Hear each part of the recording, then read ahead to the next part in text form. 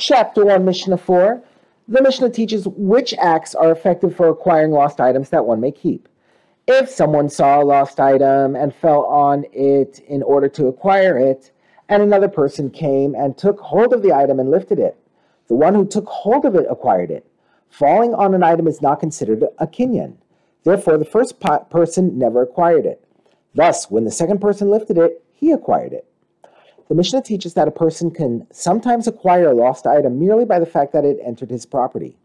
If someone saw people running to take a lost item that was in his field, or he saw them running after an ownerless lame deer that had wandered into his field, or after ownerless young pigeons that cannot fly, and he said, "My field has acquired them for me," then his field acquired these items for him, and the people running after them cannot take them. Since the lame deer and young pigeons cannot quickly escape from his field and are easy for him to catch before they leave it, they are considered to be held in the field. A person's property can acquire for him any item that is held securely in it.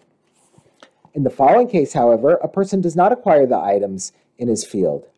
However, if a deer was running through his field in its usual manner, i.e. it was not lame, or young pigeons were flying in his field, and other people were running to acquire them, and he said, "My field has acquired them for me," he has said nothing, and the field does not acquire these items for him.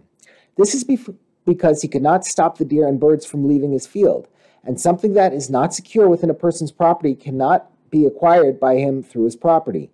Rather, whichever person chasing them reaches them first and performs a valid kinyan on them. Reaches them first and performs a valid kinyan on them acquires them.